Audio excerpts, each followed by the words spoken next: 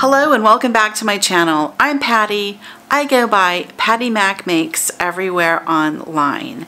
And in today's video, I'm going to show you how I'm getting myself organized for the new year. I just filmed a video where I went through the contents of just one bin in my craft storage cart, and it's kind of shocking how much fabric I pulled out. And the worst part of it is, it's all in there. I've had some of it in there for a couple of years or longer. And I forgot about it. I don't even know what's in there anymore because I can't see it. It's hard to access it. And if you can't see what you have, you wind up going out and buying more. And I want to use what I already have because I have a lot. If you want to see all of the pieces that I pulled out of one drawer, I will link over to that video for you when it's ready.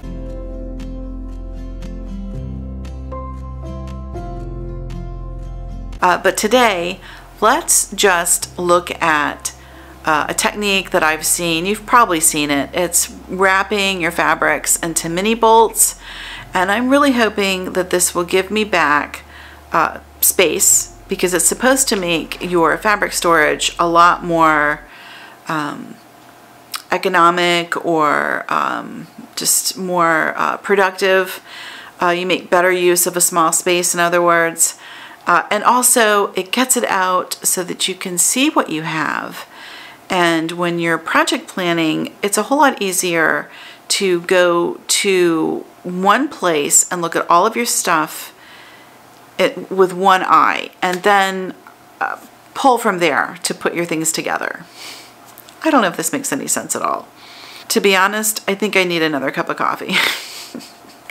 Okay, so let's just kind of look at the fabric first. Let me show that to you, and then I'm going to show you what I bought to help me, and then we'll wrap a couple of these things. And what I'm going to do is set up to show like a before picture of the pile and an after picture of the pile. And let's see if it really makes that much of a difference.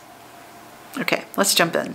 This is what I picked up. It's called Comic Book Boards. It measures 6 3/4 by 10.5. It's inexpensive. I got it on Amazon, and I'll link it for you below. This was recommended to me by one of my viewers.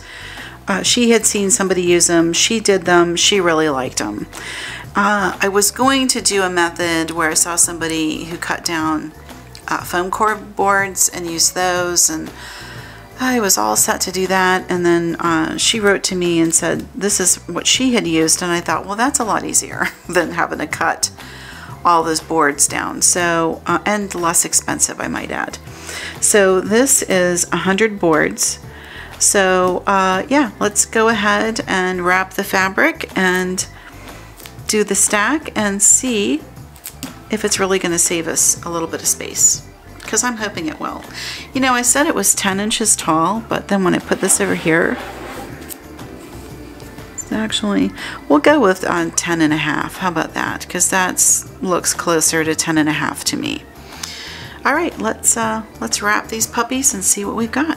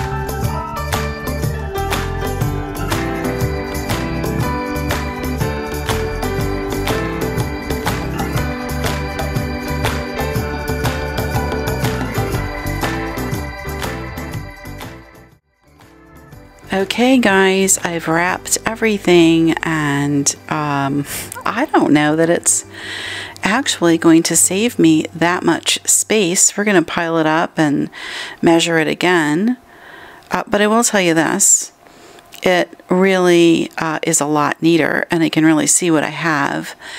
And the exercise of having yourself basically open up and refold and handle every single piece of fabric in your stash is a really good thing, because it gets you mindful about what you already have. It gets you mindful about how much you have, and just opens your eyes to how much is sitting in your stash.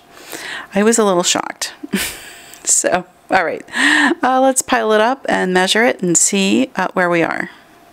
Okay, it's the moment of truth. Does wrapping our fabric into mini bolts actually save us space? And I think you're going to be shocked at the answer. So, when we started, I used that piece of cardstock because I thought that was a really good visual cue. And just to refresh you, when we started, it was right about the height of the cardstock, and now that I've got everything nice and neat on its little bolt, I'm going to put that same size cardstock in, and oh my word, it grew. It's bigger. I mean, it's like, I would say 25% larger, so I didn't expect that. It leaves me a little bit speechless, because I thought this was going to save me so much space, and it didn't. It actually takes up more space to wrap your fabric. However, I'll say this, it sure looks a heck of a lot better, and I can surely see what's in here. And as I get everything done, what I'm going to do is just a little bit here and there wrap all the fabrics. And when I get them all wrapped, then I can sort of start putting them together by colors and that type of thing. For right now, we're just going to say this is what was in that lower bin, and I'm going to try to get it back in there until I'm ready to put it onto the storage here on the cart or on the work table. Oh my goodness, I'm in a little bit of a shock. But gosh, you know, it sure does look a lot better, and I can see what I have. It's certainly more organized, and going through and physically handling and looking at carefully everything I have and realizing how much yardage I have on some of this stuff, that was a good exercise. So it's definitely worthwhile from that standpoint. But if you're looking for something that's going to give you more space or be more efficient, it's not really going to do that. It will get you better organized though, so that's something. That is today's video, and as always, I sure appreciate you watching, and let me know what you think about this fabric wrapping technique. Are we into the mini bolts, or is this not something that you're gonna do? I'm gonna keep going, but I want to know what you're gonna do. Okay, drop a comment below, let me know what you think, and I will see you in the next video.